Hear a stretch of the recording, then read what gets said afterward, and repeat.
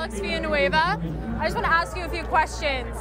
So what is the LA County Sheriff's Department doing to prepare for the upcoming looting in LA this holiday season? Well, we've done a bunch of things.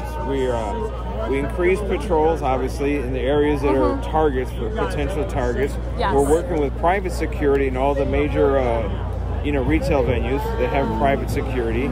We have our Major Crimes Bureau that is actively monitoring and investigating every incidence of looting, so we're connecting all the dots. Okay. And then we're also working in conjunction with LAPD, with Beverly Hills PD, all of the different municipal police departments that have problems with this retail or looting. And so we're sharing data. For example, the Lakewood Home Depot where they grabbed the sledgehammers. Yes. Beverly Hills caught them. We connected all the dots, and then we have foreign custody from that one. So we're doing a lot of things, a lot of intelligence sharing.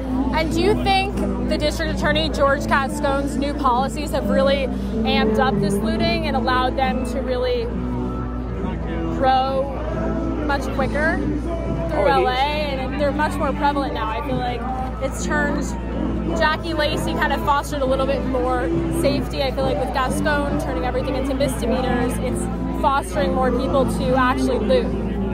No, he is uniquely responsible. He's the author of Prop 47. Yes. That lowered the threshold for so many crimes.